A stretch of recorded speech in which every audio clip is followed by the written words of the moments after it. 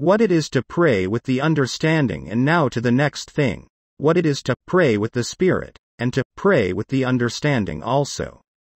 For the Apostle puts a clear distinction between praying with the Spirit and praying with the Spirit and understanding. Therefore, when he saith he will pray with the Spirit, he adds, and I will pray with the understanding also. This distinction was occasioned through the Corinthians not observing that it was their duty to do what they did to the edification of themselves and others too, whereas they did it for their own commendations. So I judge, for many of them having extraordinary gifts, as to speak with divers tongues, etc., therefore, they were more for those mighty gifts than they were for the edifying of their brethren. This was the cause that Paul wrote this chapter to them, to let them understand, that though extraordinary gifts were excellent, yet to do what they did to the edification of the church was more excellent. For, saith the Apostle, if I pray in an unknown tongue, my spirit prayeth, but my understanding, and also the understanding of others, is unfruitful. Therefore, I will pray with the Spirit, and I will pray with the understanding also. It is expedient then that the understanding should be occupied in prayer, as well as the heart and mouth. I will pray with the Spirit, and I will pray with the understanding also. That which is done with understanding is done more effectually, sensibly, and heartily, as I shall show farther anon, than that which is done without it. This made the Apostle pray for the Colossians, that God would fill them with the knowledge of His will in all wisdom and spiritual understanding. Colossians chapter 1 verse 9. And for the Ephesians, that God would give unto them the spirit of wisdom and revelation in the knowledge of Him. Ephesians chapter 1 verse 17. And so for the Philippians, that God would make them abound in knowledge and in all judgment. Philippians chapter 1 verse 9. A suitable understanding is good in everything a man undertakes, either civil or spiritual, and, therefore, it must be desired by all them that would be a praying people. In my speaking to this, I shall show you what it is to pray with understanding. Understanding is to be taken both for speaking in our mother tongue, and also experimentally. I pass the first and treat only on the second. For the making of right prayers, it is to be required that there should be a good or spiritual understanding in all them who pray to God. First, to pray with understanding is to pray as being instructed by the Spirit in the understanding of the want of those things which the soul is to pray for. Though a man be in never so much need of pardon of sin and deliverance from wrath to come, yet if he understand not this, he will either not desire them at all, or else be so cold and lukewarm in his desires after them that God will even loathe his frame of spirit in asking for them. Thus it was with the church of the Laodiceans. They wanted knowledge or spiritual understanding. They knew not that they were poor, wretched, blind, and naked. The cause whereof made them and all their services so loathsome to Christ that he threatens to spew them out of his mouth. Revelations 3:16 and 17. Men without understanding may say the same words in prayer as others do. But if there be an understanding in the one, and none in the other, there is a mighty difference in speaking the very same words. The one speaking from a spiritual understanding of those things that he in words desires, and the other words it only, and there is all. Second, spiritual understanding espeth in the heart of God a readiness and willingness to give those things to the soul that it stands in need of. David by this could guess at the very thoughts of God towards him, Psalms 40-5. And thus it was with the woman of Canaan. She did by faith and a right understanding discern, beyond all the rough carriage of Christ, tenderness and willingness in his heart to save, which caused her to be vehement and earnest, yea, restless, until she did enjoy the mercy she stood in need of. Matthew chapter 15 verse 22-28. And there is nothing will press the soul more to seek after God and to cry for pardon, than understanding of the willingness that is in the heart of God to save sinners. If a man should see a pearl worth £100 lie in a ditch, yet if he understood not the value of it, he would lightly pass it by. But if he once get the knowledge of it, he would venture up to the neck for it. So it is with souls concerning the things of God. If a man once get an understanding of the worth of them, then his heart, nay, the very strength of his soul, runs after them, and he will never leave crying till he have them. The two blind men in the gospel, because they did certainly know that Jesus, who was going by them, was both able and willing to heal such infirmities as they were afflicted with, therefore they cried, and the more they were rebuked, the more they cried. Matthew chapter 20 verse 29 to 31. Third, the understanding being spiritually enlightened, hereby there is the way, as aforesaid, discovered, through which the soul should come unto God, which gives great encouragement unto it. Otherwise, it is with a poor soul, as with one who hath a work to do, and if it be not done, the danger is great; if it be done, so is the advantage. But he knows not how to begin, nor how to proceed, and so, through discouragement, lets all alone, and runs the hazard. Fourth, the enlightened understanding sees largeness enough in the promises to encourage it to pray, which still adds to its strength to strength. As when men promise such and such things to all that will come for them, it is great encouragement to those that know what promises are made, to come and ask for them.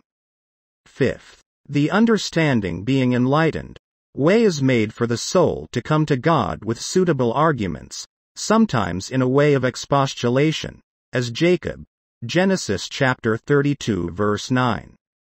Sometimes in way of supplication, yet not in a verbal way only, but even from the heart there is forced by the Spirit, through the understanding, such effectual arguments as moveth the heart of God. When Ephraim gets a right understanding of his own unseemly carriages towards the Lord, then he begins to bemoan himself. And in bemoaning of himself, he used such arguments with the Lord, that it affects his heart, draws out forgiveness, and makes Ephraim pleasant in his eyes through Jesus Christ our Lord. I have surely heard Ephraim bemoaning himself thus, saith God, Thou hast chastised me, and I was chastised, as a bullock unaccustomed to the yoke. Turn thou me, and I shall be turned, for thou art the Lord my God. Surely after that I was turned, I repented, and after that I was instructed, or had a right understanding of myself, I smote upon my thigh. I was ashamed, yea, even confounded, because I did bear the reproach of my youth. Jeremiah chapter 31 verse 18 and 19. These be Ephraim's complaints and bemoanings of himself, at which the Lord breaks forth into these heart-melting expressions, saying, Is Ephraim my dear son? Is he a pleasant child? For since I spake against him, I do earnestly remember him still. Therefore my bowels are troubled for him.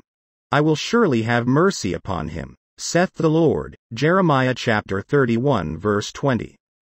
Thus, you see, that as it is required to pray with the Spirit, so it is to pray with the understanding also. And to illustrate what hath been spoken by a similitude, set the case, there should come two a begging to your door. The one is a poor, lame, wounded, and almost starved creature.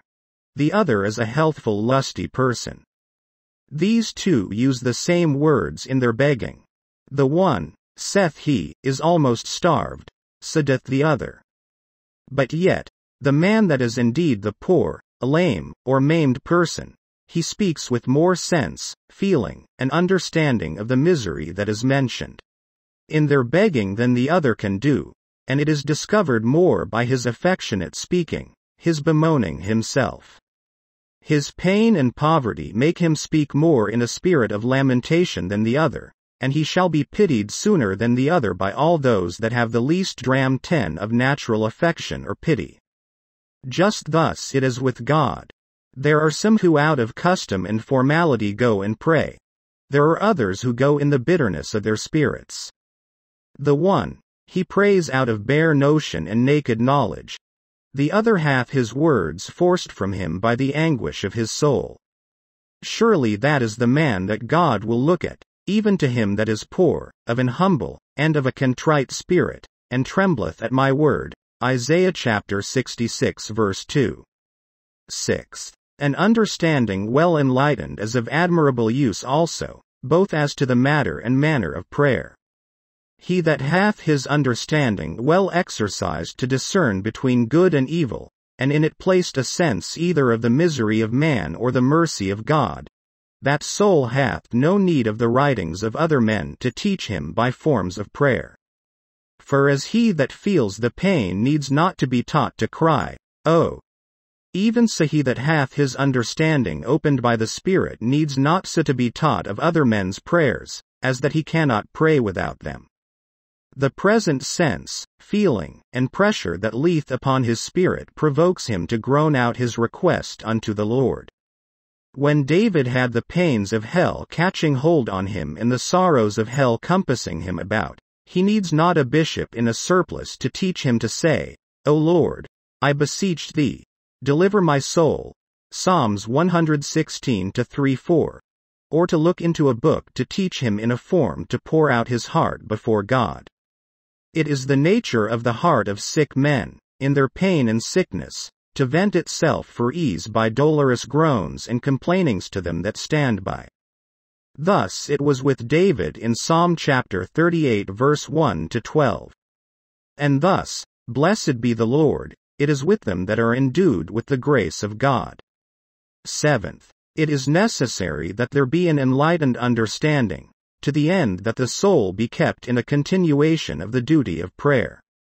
The people of God are not ignorant how many wiles, tricks, and temptations the devil hath to make a poor soul, who is truly willing to have the Lord Jesus Christ, and that upon Christ's terms too, I say, to tempt that soul to be weary of seeking the face of God, and to think that God is not willing to have mercy on such a one as him. Aye, saith Satan, thou mayest pray indeed, but thou shalt not prevail. Thou seest thine heart as hard, cold, dull, and dread. Thou dost not pray with the Spirit. Thou dost not pray in good earnest. Thy thoughts are running after other things when thou pretendest to pray to God. Away, hypocrite, go no further, it is but in vain to strive any longer. Here, now, if the soul be not well informed in its understanding, it will presently cry out, "The Lord hath forsaken me, and my Lord hath forgotten me." Isaiah chapter 49 verse 14. Whereas the soul rightly informed and enlightened saith, "Well, I will seek the Lord, and wait. I will not leave off, though the Lord keep silence, and speak not one word of comfort." Isaiah chapter 40 verse 27. He loved Jacob dearly, and yet he made him wrestle before he had the blessing. Genesis chapter 32 verse 25-27. Seeming delays in God are no tokens of his displeasure. He may hide his face from his dearest saints. Isaiah chapter 8 verse 17. He loves to keep his people praying, and to find them ever knocking at the gate of heaven.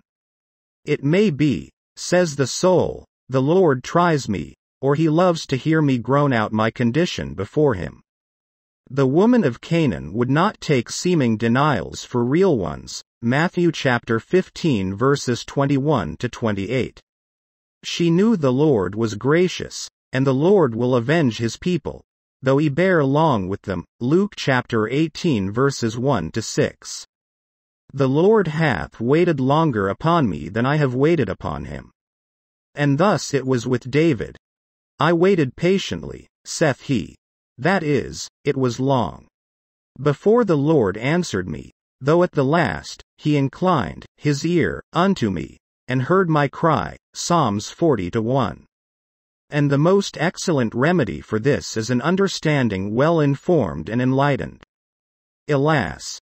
How many poor souls are there in the world that truly fear the Lord, who, because they are not well informed in their understanding, are oft ready to give up all for lost, upon almost every trick and temptation of Satan. The Lord pity them, and help them to pray with the Spirit, and with the understanding also. Much of mine own experience could I here discover. When I have been in my fits of agony of spirit, I have been strongly persuaded to leave off, and to seek the Lord no longer. But being made to understand what great sinners the Lord hath had mercy upon, and how large his promises were still to sinners, and that it was not the whole, but the sick, not the righteous, but the sinner, not the full, but the empty, that he extended his grace and mercy unto. This made me, through the assistance of his Holy Spirit, to cleave to him, to hang upon him, and yet to cry, though for the present he made no answer. And the Lord help all his poor, tempted, and afflicted people to do the like, and to continue, though it be long, according to the saying of the prophet, Habakkuk chapter 2 verse 3. And, may he help them, to that end, to pray, not by the inventions of men and their stinted forms, but with the Spirit, and with the understanding also. Queries and objections answered, and now to answer a query or two, and so to pass on to the next thing. First query. But what would you have us poor creatures to do that cannot tell how to pray? The Lord knows I know not either how to pray, or what to pray for. Answer. Poor heart, thou canst not, thou complainest, pray. Canst thou see thy misery? Hath God showed thee that thou art by nature under the curse of his law? If so, do not mistake, I know thou dost groan, and that most bitterly. I am persuaded thou canst scarcely be found doing anything in thy calling, but prayer break it from thy heart. Have not thy groans gone up to heaven from every corner of thy house? Romans chapter 8 verse 26. I know it is thus. And so also doth thine own sorrowful heart witness thy tears, thy forgetfulness of thy calling, etc. Is not thy heart so full of desires after the things of another world, that many times thou dost even forget the things of this world? Prithee 17 read this scripture, Job chapter 23 verse 12. Second query. Yea, but when I go into secret, and intend to pour out my soul before God, I can scarce say anything at all. 1. Ah, sweet soul, it is not thy words that God so much regards, as that he will not mind thee except thou comest before him with some eloquent oration. His eye is on the brokenness of thine heart, and that it is that makes the very bowels of the Lord to run over.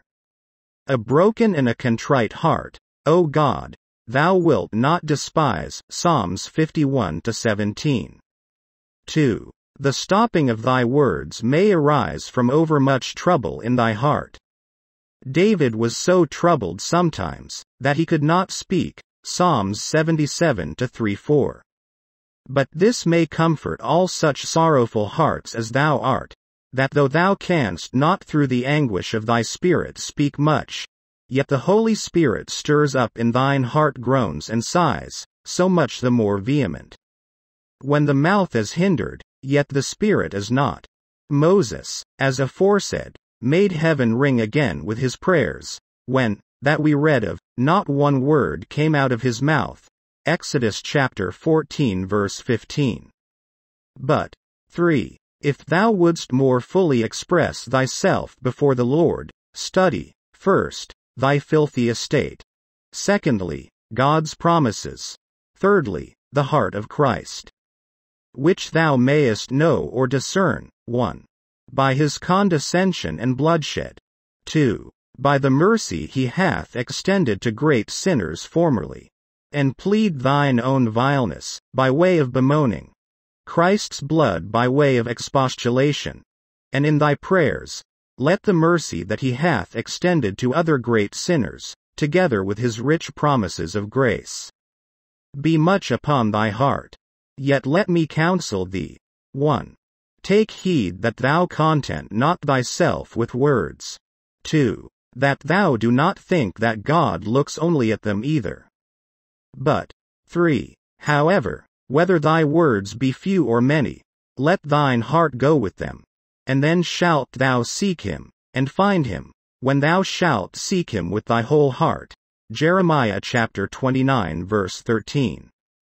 Objection. But though you have seemed to speak against any other way of praying but by the Spirit, yet here you yourself can give direction how to pray.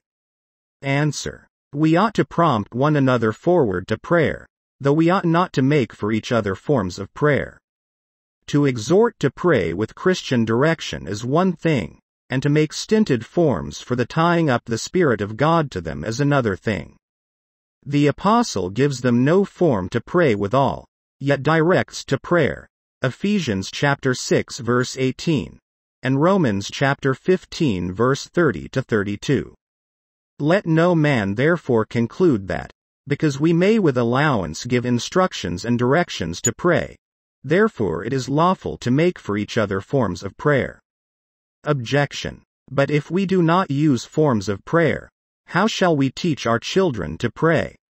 Answer. My judgment is that men go the wrong way to teach their children to pray, in going about so soon to teach them any set company of words, as is the common use of poor creatures to do.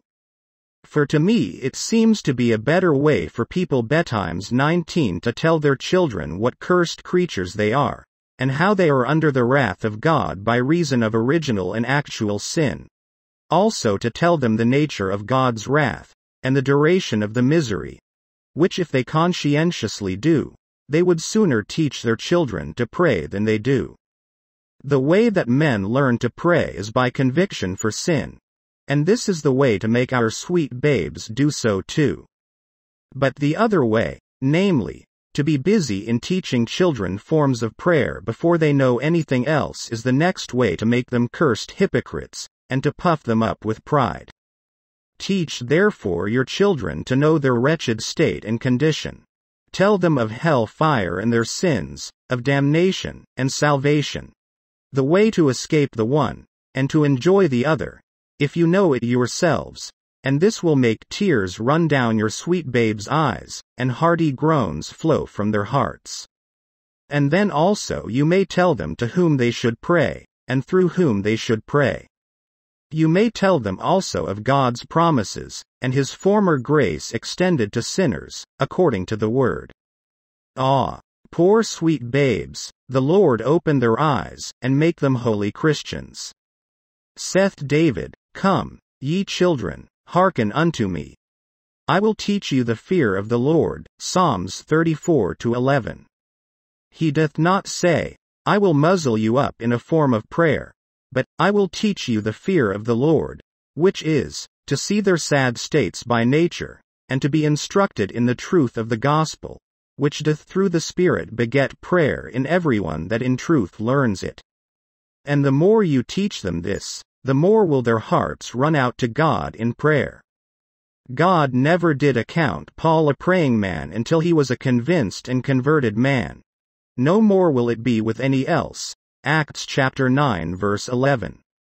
Objection. But we find that the disciples desired that Christ would teach them to pray, as John also taught his disciples, and that thereupon he taught them that form called the Lord's Prayer. Answer. 1.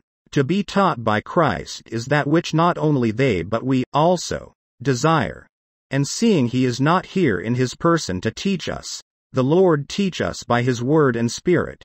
For the Spirit it is which he hath said he would send to supply in his room when he went away, as it is, John chapter 14 verse 16, and 16-7. 2. As to that called a form, I cannot think that Christ intended it as a stinted form of prayer. 1. Because he himself layeth it down diversely, as is to be seen, if you compare Matthew chapter 6 and Luke chapter 11. Whereas if he intended it as a set form, it must not have been so laid down, f. Or a set form is so many words and no more. 2. We do not find that the apostles did ever observe it as such, neither did they admonish. Subsequent words of the aforementioned article, It is called a most wholesome doctrine, and very full of comfort. And so it is to all that are weary and heavy laden, and are truly willing to find rest in Jesus Christ. This is gospel. This is glad tidings of great joy to all that feel themselves poor, lost, undone, damned sinners. Ho! Every one that thirsteth, come unto the waters of life, and drink freely. Come and buy without money and without price. Behold, a fountain opened in your Saviour's side, for sin and for all uncleanness. Look unto him whom you have pierced. Look unto him by faith, and verily you shall be saved, though you came here only to ridicule and blaspheme, and never thought of God or of Christ before. Not that you must think God will save you because, or on account of your faith. For faith is a work, and then you would be justified for your works. But when I tell you, we are to be justified by faith, I mean that faith is the instrument whereby the sinner applies or brings home the redemption of Jesus Christ to his heart.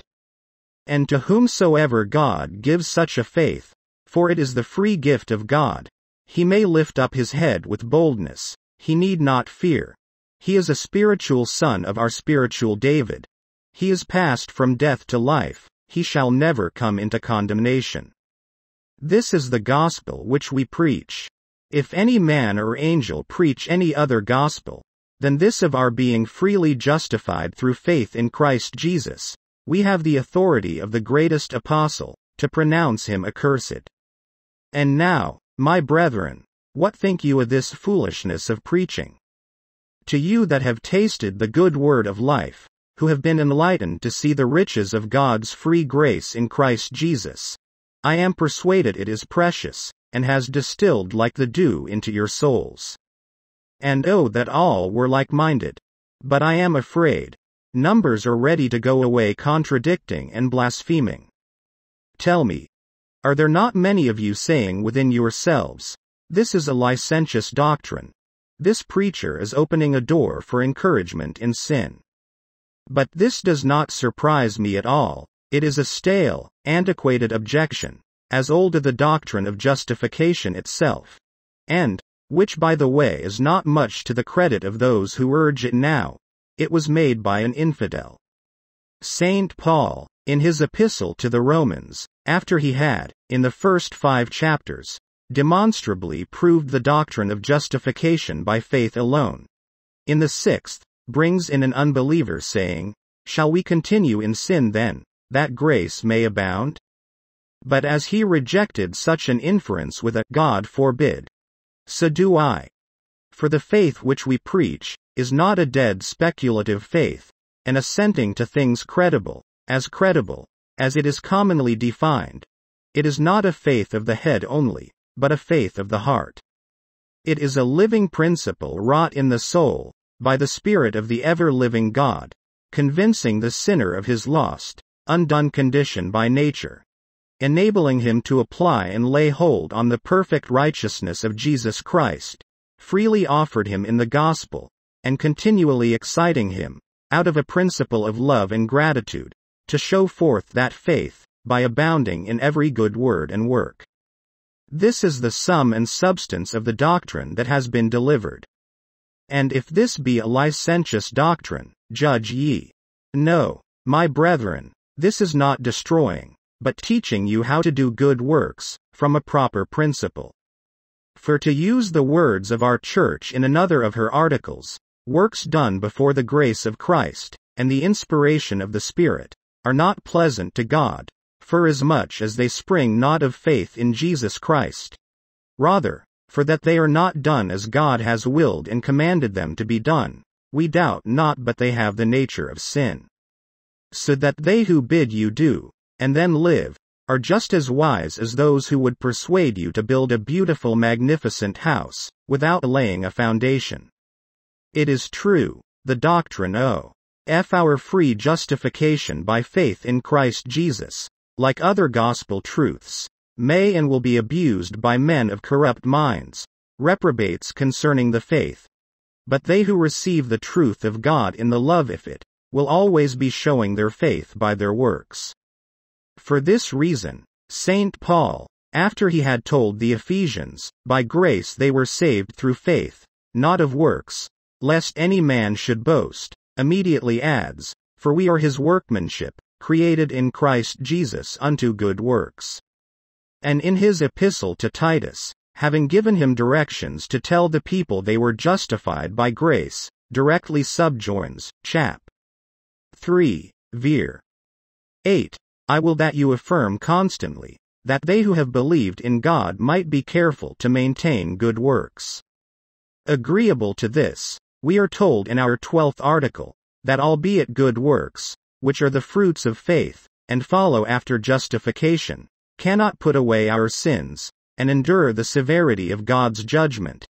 Yet are they pleasing and acceptable to God in Christ, and do spring necessarily out of a true and lively faith, insomuch that a lively faith may be as evidently known by them, as a tree discerned by the fruit.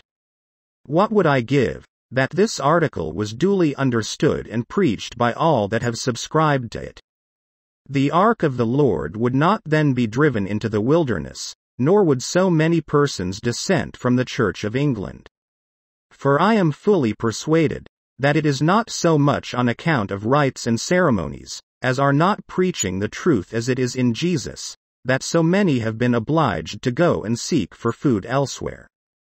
Did not we fall from our established doctrines, few, comparatively speaking, would fall from the established church.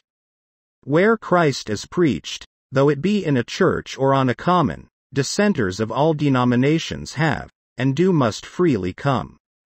But if our clergy will preach only the law, and not show the way of salvation by faith in Christ, the charge of schism at the day of judgment, I fear, will chiefly lie at their door.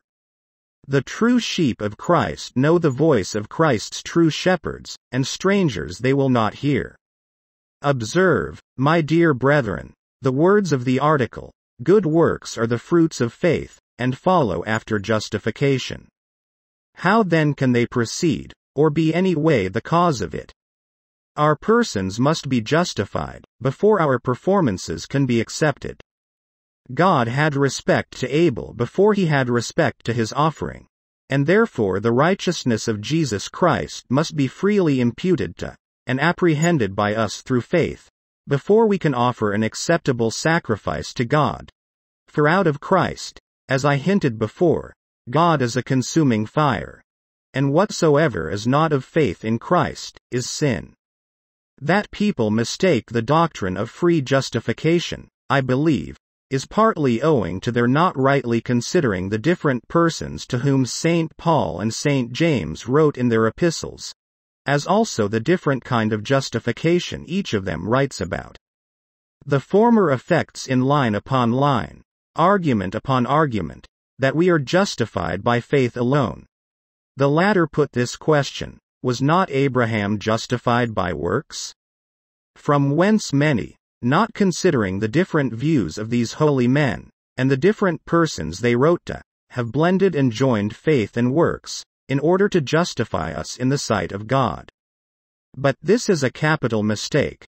For St. Paul was writing to the Jewish proselytes, who sought righteousness by the works, not of the ceremonial only, but of the moral law.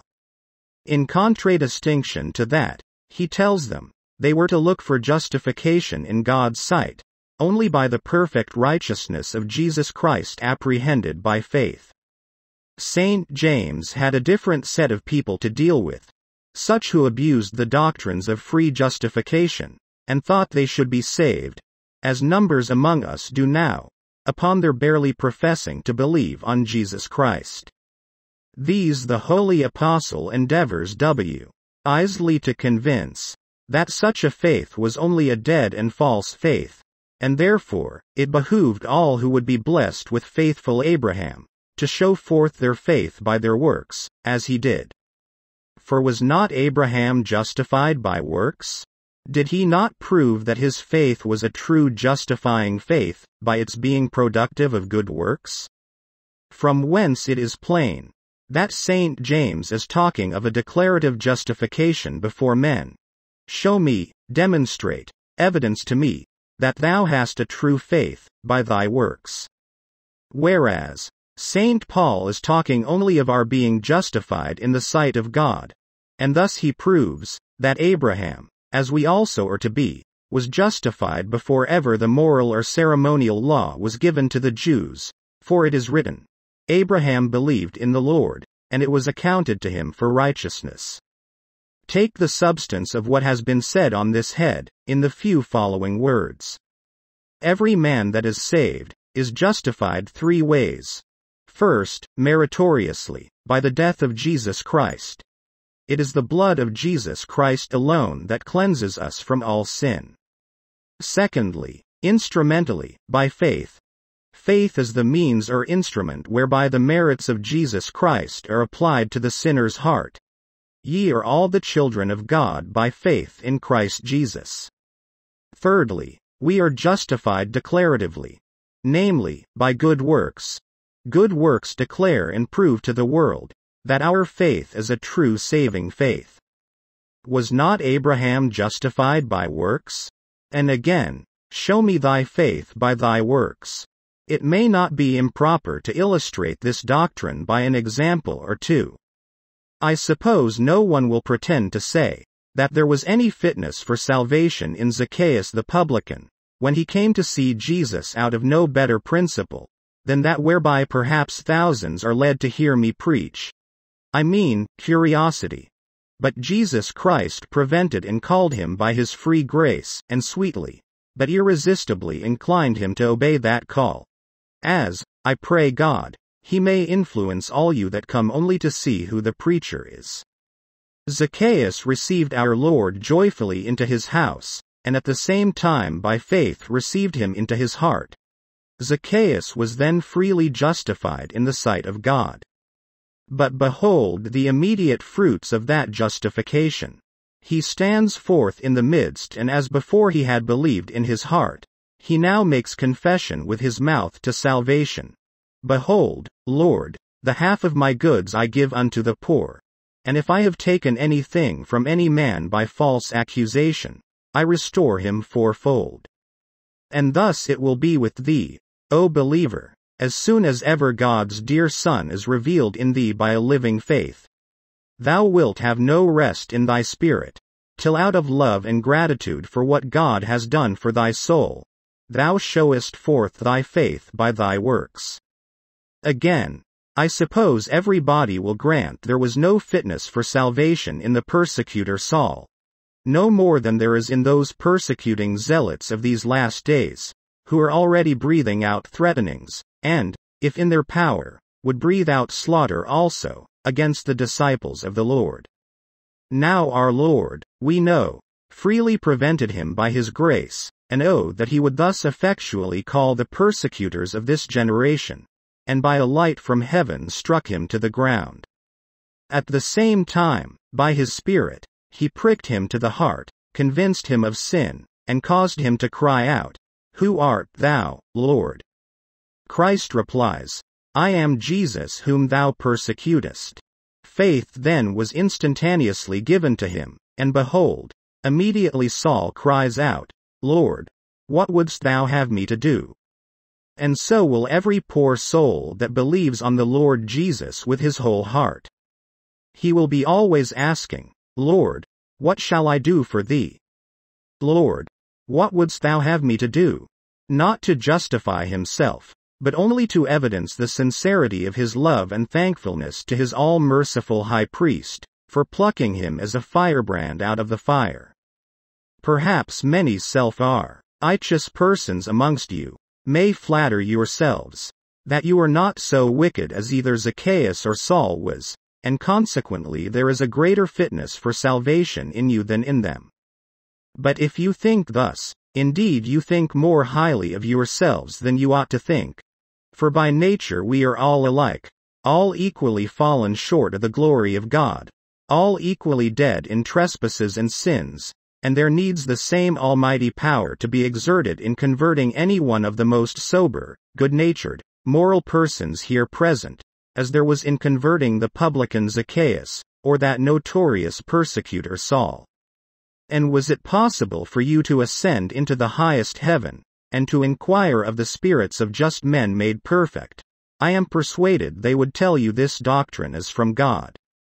But we have a more sure word of prophecy, to which we do well to give heed, as unto a light shining in a dark place. My brethren, the word is nigh you. Search the Scriptures. Beg of God to make you willing to be saved in this day of His power. For it is not flesh and blood, but the Spirit of Jesus Christ, that alone can reveal these things unto you. Fourthly and lastly, what think you of Jesus Christ being formed within you? For whom Christ justifies, them He also sanctifies. Although He finds, yet He does not leave us unholy. A true Christian may not so properly be said to live, as Jesus Christ to live in him. For they only that are led by the Spirit of Christ, are the true sons of God. As I observed before, so I tell you again, the faith which we preach is not a dead, but a lively active faith wrought in the soul, working a thorough change, by the power of the Holy Ghost, in the whole man. And unless Christ be thus in you, notwithstanding you may be orthodox as to the foregoing principles, notwithstanding you may have good desires, and attend constantly on the means of grace. Yet, in St. Paul's opinion, you are out of a state of salvation. Know you not, says that apostle to the Corinthians, a church famous for its gifts above any church under heaven, that Christ is in you, by His Spirit, unless you are reprobates. For Christ came not only to save us from the guilt, but from the power of our sins. Till He has done this, however He may be a Savior to others, we can have no assurance of well-grounded hope, that He has saved us. For it is by receiving His blessed Spirit into our hearts, and feeling Him witnessing with our spirits, that we are the sons of God, that we can be certified of our being sealed to the day of redemption. This is a great mystery, but I speak of Christ and the new birth. Marvel not at my asking you, what you think about Christ being formed within you. For either God must change His nature, or we ours. For as in Adam we all have spiritually died, so all that are effectually saved by Christ, must in Christ be spiritually made alive. His only end in and rising again, and interceding for us now in heaven, is to redeem us from the misery of our fallen nature, and, by the operation of His blessed Spirit, to make us meet to be partakers of the heavenly inheritance with the saints in light. None but those that thus are changed by His grace here, shall appear with Him in glory hereafter. Examine yourselves, therefore, my brethren, whether you are in the faith. Prove yourselves. And think it not sufficient to say in your creed, I believe in Jesus Christ. Many say so, who do not believe, who are reprobates, and yet in a state of death. You take God's name in vain, when you call Him Father, and your prayers are turned into sin, unless you believe in Christ, so as to have your life hid with Him in God, and to receive life and nourishment from Him, as branches do from the vine. I know, indeed, the men of this generation deny there is any such thing as feeling Christ within them, but alas! To what a dreadful condition would such reduce us, even to the state of the abandoned heathen, who, St. Paul tells us, were past feeling. The Apostle prays, that the Ephesians may abound in all knowledge and spiritual understanding, or as it might be rendered, spiritual sensation. And in the office for the visitation of the sick, the minister prays, that the Lord may make the sick person know and feel, that there is not other name under heaven given unto men, in whom and through whom they may receive health and salvation, but only the name of our Lord Jesus. For there is a spiritual, as well as a corporeal feeling, and though this is not communicated to us in a sensible manner, as outward objects affect our senses, yet it is as real as any sensible or visible sensation, and may be as truly felt and discerned by the soul, as any impression from without can be felt by the body. All who are born again of God, know that I lie not. What think you, sirs, did Naaman feel, when he was cured of his leprosy? Did the woman feel virtue coming out of Jesus Christ, when she touched the hem of his garment, and was cured of her bloody issue? So surely mayest thou feel, O believer, when Jesus Christ dwelleth in thy heart. I pray God to make you all know and feel this, ere you depart hence. O my brethren, my heart is enlarged towards you. I trust I feel something of that hidden, but powerful presence of Christ, whilst I am preaching to you. Indeed it is sweet, it is exceedingly comfortable. All the harm I wish you, who without cause are my enemies, is, that you felt the like. Believe me, though it would be hell to my soul, to return to a natural state again, yet I would willingly change status with you for a little while, that you might know what it is to have Christ dwelling in your hearts by faith. Do not turn your backs. Do not let the devil hurry you away. Be not afraid of convictions. Do not think worse of the doctrine, because preached without the church walls. Our Lord, the days of his flesh, preached on a mount, in a ship, and a field, and I am persuaded, many have felt his gracious presence here. Indeed we speak what we know. Do not reject the kingdom of God against yourselves. Be so wise as to receive our witness. I will not let you go. Stay a little, let us reason together. However lightly you may esteem your souls, I know our Lord has set an unspeakable value on them. He thought them worthy of his most precious blood. I beseech you, therefore, O sinners, be ye reconciled to God. I hope you do not fear being accepted in the beloved. Behold, he calleth you.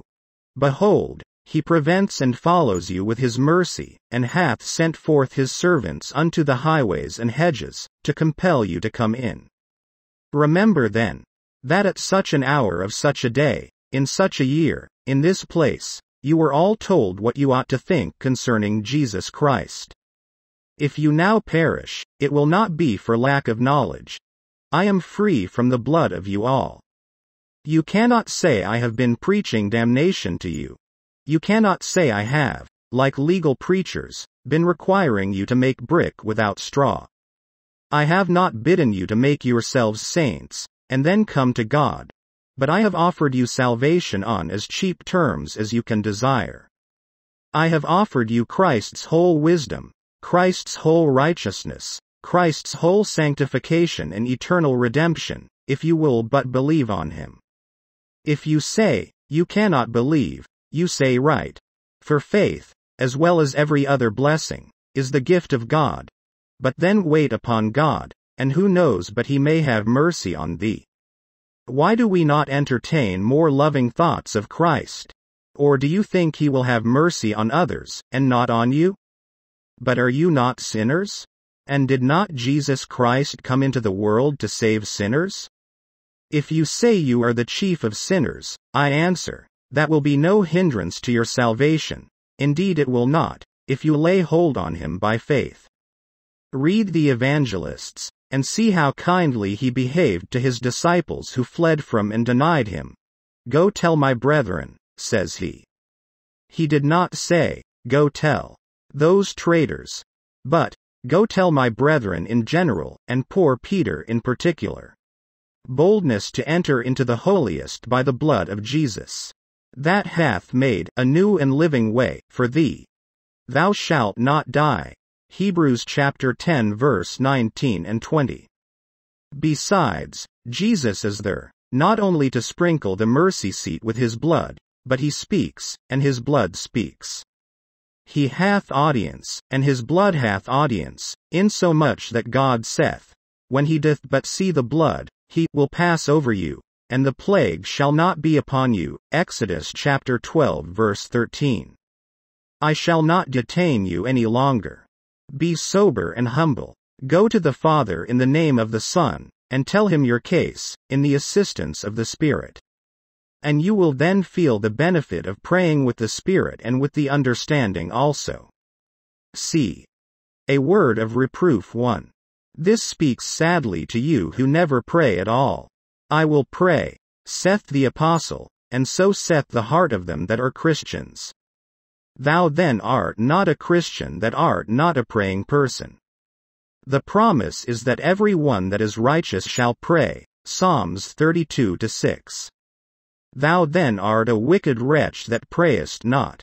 Jacob got the name of Israel by wrestling with God. Genesis chapter 32. And all his children bear that name with him. Galatians chapter 6 verse 16. But the people that forget prayer, that call not on the name of the Lord, they have prayer made for them.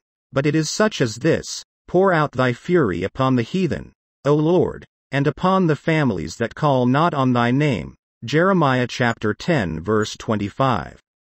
How lickest thou this? O thou that art so far off from pouring out thine heart before God, that thou goest to bed like a dog, and risest like a hog, or a sot, and forgettest to call upon God. What wilt thou do when thou shalt be damned in hell, because thou couldst not find in thine heart to ask for heaven? Who will grieve for thy sorrow, that didst not count mercy worth asking for?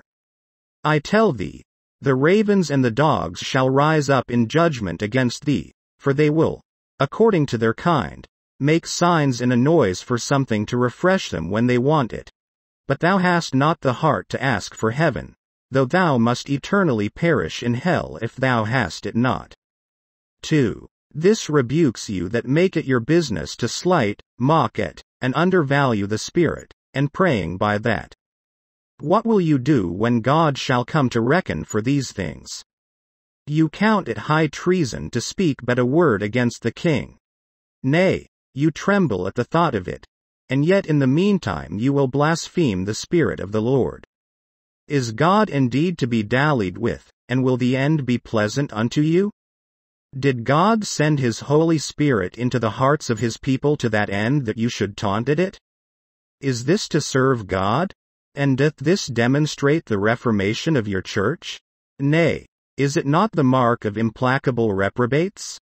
O fearful! Can you not be content to be damned for your sins against the law, but you must sin against the Holy Ghost? Must the holy, harmless, and undefiled Spirit of grace, the nature of God, the promise of Christ, the comforter of his children, that without which no man can do any service acceptable to the Father, must this, I say, be the burden of your song, to taunt, deride, and mock at? If God sent Korah and his company headlong to hell for speaking against Moses and Aaron, do you that mock at the Spirit of Christ think to escape unpunished? Numbers 16. And Hebrews chapter 10 verse 29. Did you never read what God did to Ananias and Sapphira for telling but one lie against it? Acts chapter 5 verse 1-8. Also to Simon Magus for but undervaluing of it? Acts chapter 8 verse 18-22. And will thy sin be a virtue, or go unrewarded with vengeance, that mockest it thy business to rage against and oppose its office, service, and help that it giveth unto the children of God? It is a fearful thing to do despite unto the Spirit of grace. Compare Matthew chapter 12 verse 31 with Mark chapter 3 verse 28-30. 3. As this is the doom of those who do openly blaspheme the Holy Ghost, in a way of disdain 5 and reproach to its office and service, so also it is sad for you, who resist the Spirit of prayer, by a form of man's inventing. It is a very juggle of the devil that the traditions of men should be of better esteem and more to be owned than the Spirit of prayer. What is this less than that accursed abomination of Jeroboam, which kept many from going to Jerusalem, the place and way of God's appointment to worship, and by that means brought such displeasure from God upon them as to this day is not appeased? 1 Kings chapter 12 verse 26-33. One would think that God's judgments of old upon the hypocrites of that day should make them that have heard of such things take heed and fear to do so.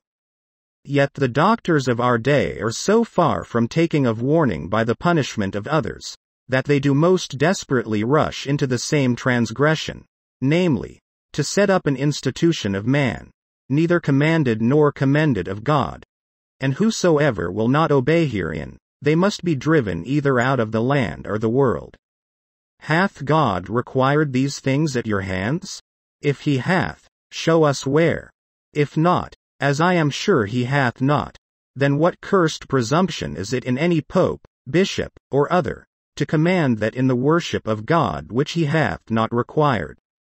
Nay, further, it is not that part only of the form, which is several texts of Scripture that we are commanded to say, but even all must be confessed as the divine worship of God, notwithstanding those absurdities contained therein, which because they are at large discovered by others, I omit the rehearsal of them.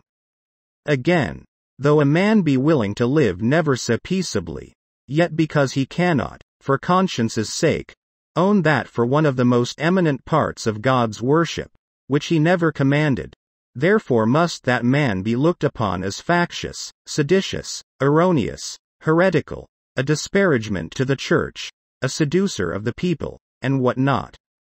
Lord, what will be the fruit of these things, when for the doctrine of God there is imposed, that is, more than taught, the traditions of men? Thus is the spirit of prayer disowned, and the form imposed, the spirit debased, and the form extolled. They that pray with the Spirit, though never so humble and holy, counted fanatics, and they that pray with the form, though with that only, counted the virtuous. And how will the favorers of such a practice answer that Scripture, which commandeth that the church should turn away from such as have a form of godliness, and deny the power thereof, 2 Tim 3-5. And if I should say that men that do these things aforesaid, do advance a form of prayer of other men's making above the spirit of prayer, it would not take long time to prove it. For he that advanceth the book of common prayer above the spirit of prayer, he doth advance a form of men's making above it. But this do all those who banish, or desire to banish them that pray with the spirit of prayer, while they hug and embrace them that pray by that form only, and that because they do it. Therefore, they love and advance the form of their own or others' inventing, before the spirit of prayer, which is God's special and gracious appointment.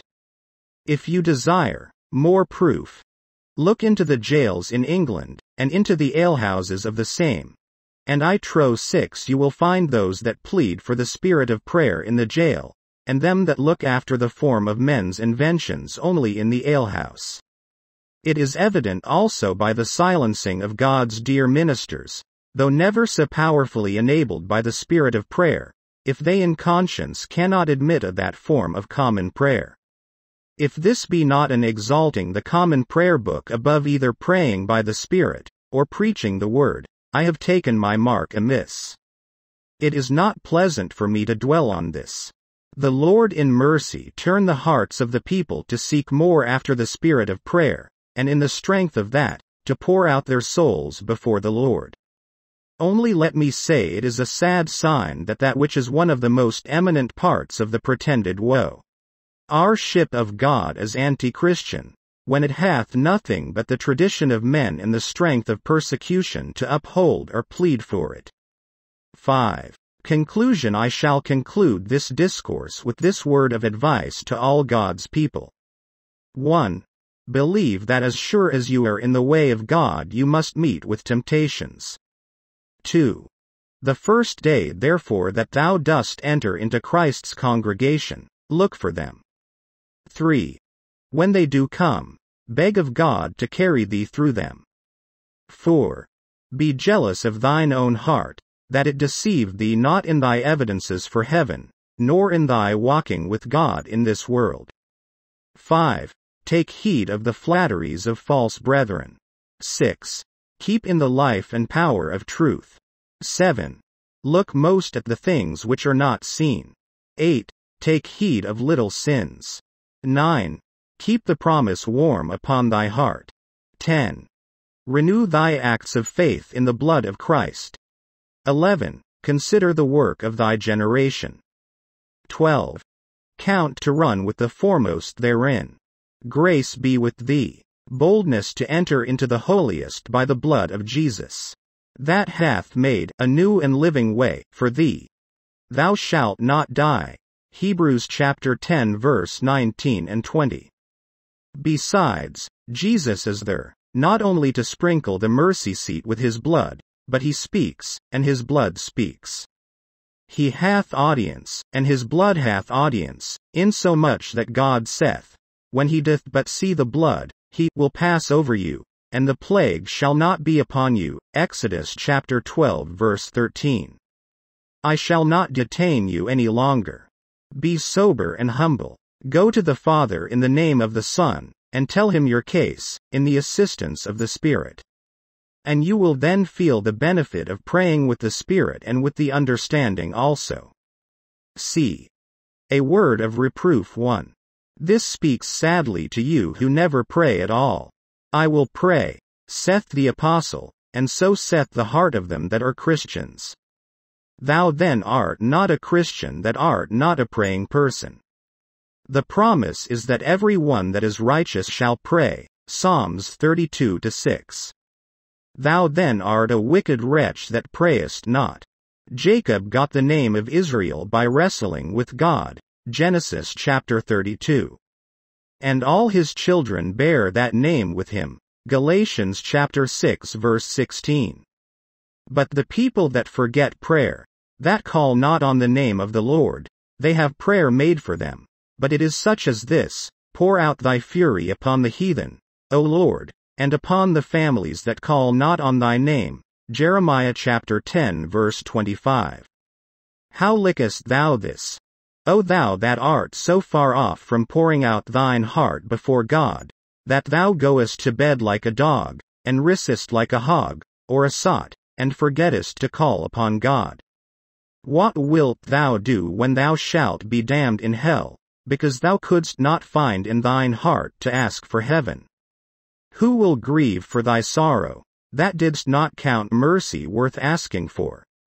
I tell thee, the ravens and the dogs shall rise up in judgment against thee, for they will, according to their kind, make signs and a noise for something to refresh them when they want it. But thou hast not the heart to ask for heaven, though thou must eternally perish in hell if thou hast it not. 2. This rebukes you that make it your business to slight, mock at, and undervalue the Spirit, and praying by that. What will you do when God shall come to reckon for these things? You count it high treason to speak but a word against the king. Nay, you tremble at the thought of it, and yet in the meantime you will blaspheme the Spirit of the Lord. Is God indeed to be dallied with, and will the end be pleasant unto you? Did God send his Holy Spirit into the hearts of his people to that end that you should taunt at it? Is this to serve God? And doth this demonstrate the reformation of your church? Nay, is it not the mark of implacable reprobates? O fearful! Can you not be content to be damned for your sins against the law, but you must sin against the Holy Ghost? Must the holy, harmless, and undefiled Spirit of grace, the nature of God, the promise of Christ, the comforter of his children, that without which no man can do any service acceptable to the Father, must this, I say, be the burden of your song, to taunt, deride, and mock at? If God sent Korah and his company headlong to hell for speaking against Moses and Aaron, do you that mock at the Spirit of Christ think to escape unpunished? Numbers 16. And Hebrews chapter 10 verse 29. Did you never read what God did to Ananias and Sapphira for telling but one lie against it? Acts chapter 5 verse 1-8. Also to Simon Magus for but undervaluing of it? Acts chapter 8 verse 18-22. And will thy sin be a virtue, or go unrewarded with vengeance, that mockest it thy business to rage against and oppose its office, service, and help that it giveth unto the children of God? It is a fearful thing to do despite unto the Spirit of grace.